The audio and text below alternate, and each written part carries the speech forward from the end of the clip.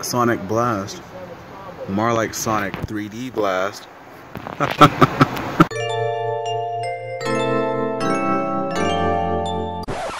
Alright guys, alright, so I know this video is getting to you guys hella late. Main reason being homework, essays. My English class is on steroids with some Adderall drizzled in the mix. I mean, this is no joke. My English class is a blade to the wrist. But without further ado, sorry that the video is getting to you guys this late. I hope you guys actually enjoy it.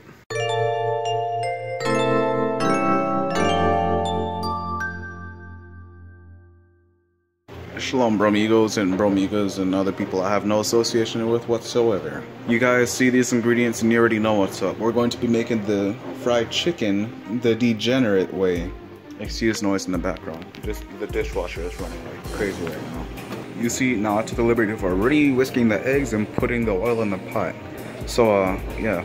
But this dish is gonna require you to multitask. So if you can't wear shoes and socks at the same time, you're in a little bit of trouble.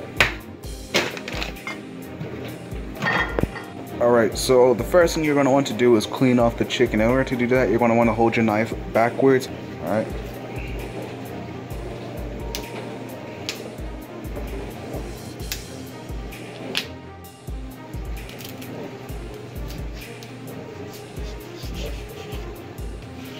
Once you notice that your chicken is cleaner than Mr. Humberfloop's hands from the Cat in the Hat movie, you're going to want to bathe them in their children's remains. Oh snap, I think I forgot a really important step.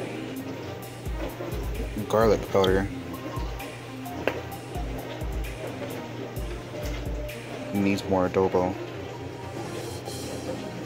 Alright, now that we put our adobo, garlic powder, and Adderall in there, we're gonna wanna take this suffering chicken, bathe it in its children, and get it ready for just get it ready for the burning, for Punishopolis. Well, now we play the waiting game, but there's something that we could do in the meantime, if you catch me. Sitting down and waiting is a perfect opportunity to chill, and you know what can really help you get into that? Sonic the Ghetto-Hog's latest track, Warm Universe. Come on guys, let's go. I'll go ahead and leave a link right here, right in the corner, just so you guys can see it. Check him out, support him. He's a pretty good producer. He knows what he's doing. Yeah, so I made sure to go ahead and get my arm protection because I already know how bad this is going to turn out.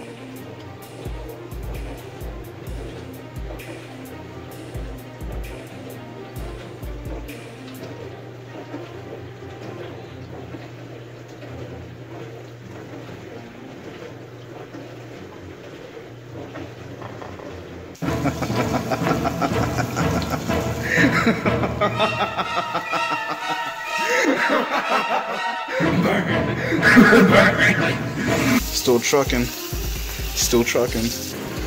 Y'all already know what's up. All right, wish me luck. Okay. Ooh, extra crispy. Yeah. So far, so decent. If you like burnt chicken strips, there you go. That's how you do it. When I say burnt, I mean I even actually burnt myself, but I'm not going to show you guys that because yeah, it looks really bad. All right, so now it's time to doing. That was my favorite chopstick.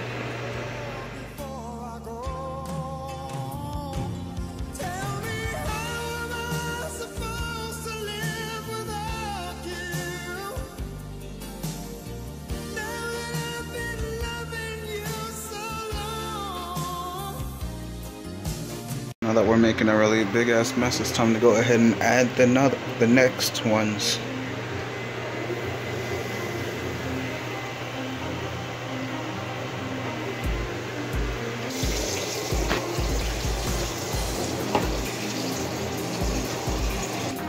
We're out of chicken, but there's something I like to do. I like frying the bread, you know what I mean? Alright, let's do it.